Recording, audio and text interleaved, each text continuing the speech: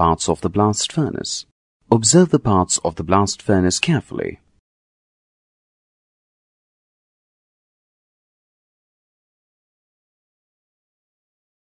Now observe the animation to understand its working.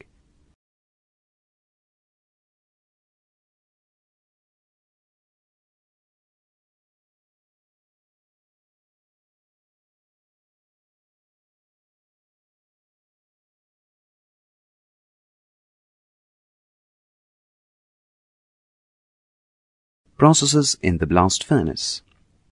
Let us understand the processes that take place in the blast furnace stepwise.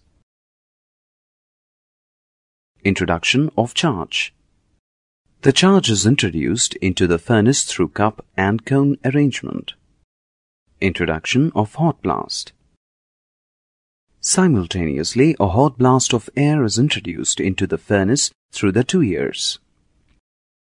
Combustion of coke. Coke present in the charge burns in the hot air, producing carbon dioxide, generating more heat. Production of carbon monoxide, the reducing agent. The carbon dioxide formed rises up and reacts with the incoming coke, forming carbon monoxide. Production of hematite. Carbon monoxide formed is a powerful reducing agent. It reduces hematite to iron. Decomposition of limestone. Due to the heat generated, limestone decomposes, forming calcium oxide and carbon dioxide. Formation of slag.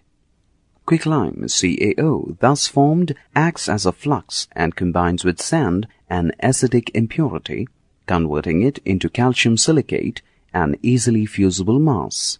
This mass is called slag. The iron formed is collected at the bottom of the furnace, and the slag forms a layer on it. It protects the molten iron from oxidation. The iron obtained by this process is called pig iron. It contains carbon as an impurity.